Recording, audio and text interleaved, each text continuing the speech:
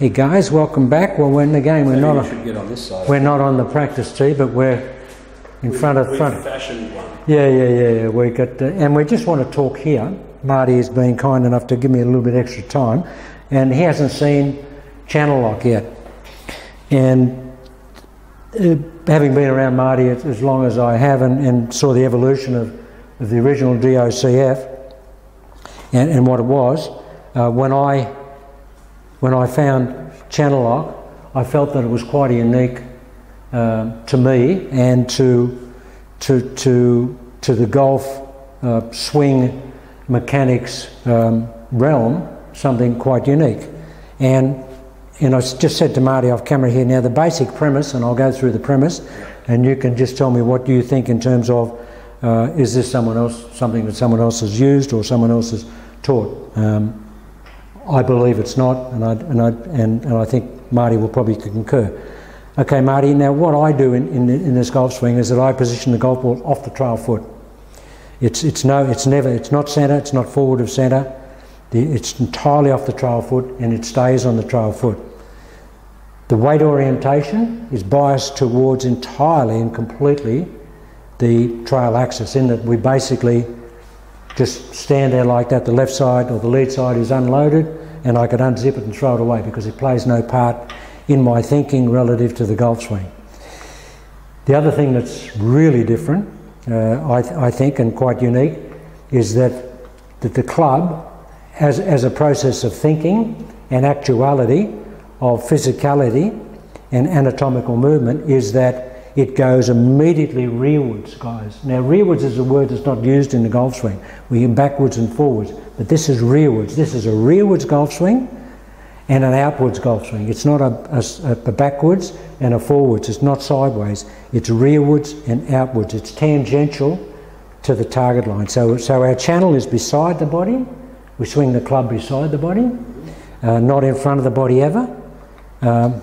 The club is pushed down in the backswing, the pressure is down, never any propensity to elevate the club, and the shoulders are cocked shut at address and want to remain shut at impact, so that the club is always travelling tangentially to the target line, across the target line, hit with all the weight predominantly back here on the trail axis. It's like a firing away from a trail axis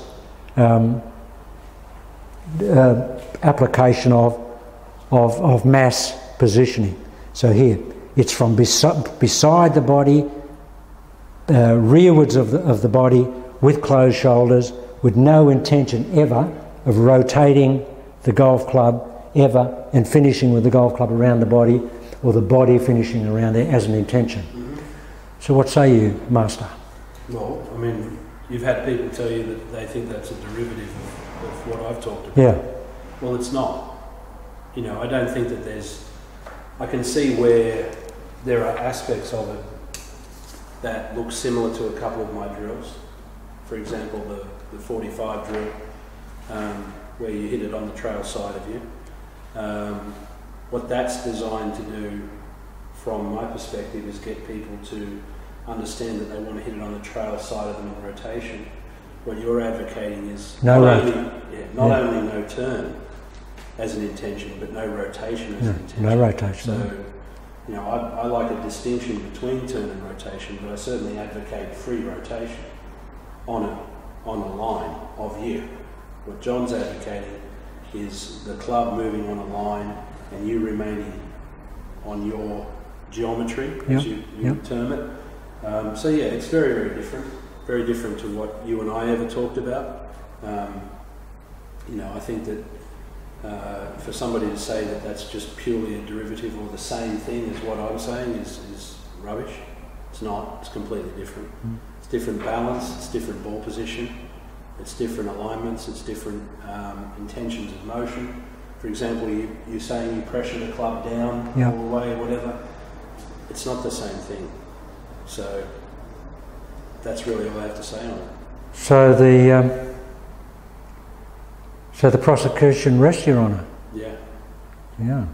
I mean, the jury's come back. With an affirmative for the defendant. Well, you don't need to defend yourself. No. But I mean, the thing is, I just think that there's so much. Come over here in the light, mate. But there's so much stuff that gets said online, right? That is done so, conclusions drawn, statements made based on incomplete information. Yeah, and so, ability to decipher information. Yeah. More to the point. Yeah. Well, the thing is, you've spent more time with me talking about this than most people. So if anybody knows how much of this is a derivative of what I teach, it would be John anyway. So, for somebody who hasn't spent any time with me at all to say to you that you're teaching the same thing as me, then they're clearly not understanding either one. So buddy, do you think I'm in court by suggesting to myself and to guys that I have a unique golf swing? That is unique. Well, I've never seen anybody talk about it in that way. Yeah. I mean, what you're talking about actually having the club swing and through intention and actuality with your shoulders closed, swinging deliberately that way. Some people have advocated swinging that way, but not from there. Not from a back ball position. Not from there, no. Yeah. So, I think it's unique. I don't think there's anything that...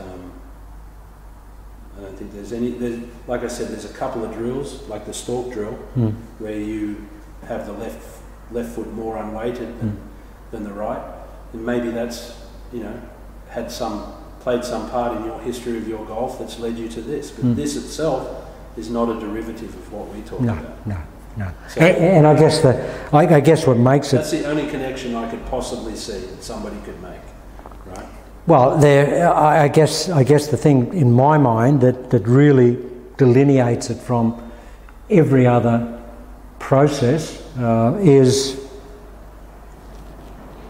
the rear ball position opposite the right foot, opposite the trail shoulder. Yeah, nobody advocates. No one's ever been there, have they? Yeah. No. Yeah. Okay, guys. So you just heard it from the inventor of DOCF and Northbound, and the inventor of channel lock. And Marty hasn't seen me hit channel lock yet, and I think, but I've done a few videos which I'll send you. But mate, we'll do another day because you don't hit any balls, but it'd be great for you to come down one day and we just just shoot the breeze and hit some balls, and because I'd like to get your unban myself from the range to hit some balls with you, but I'd just like to get your feedback on it and say, well, Jay, I think, because guys, what have I said about this protocol? It's not a finished protocol.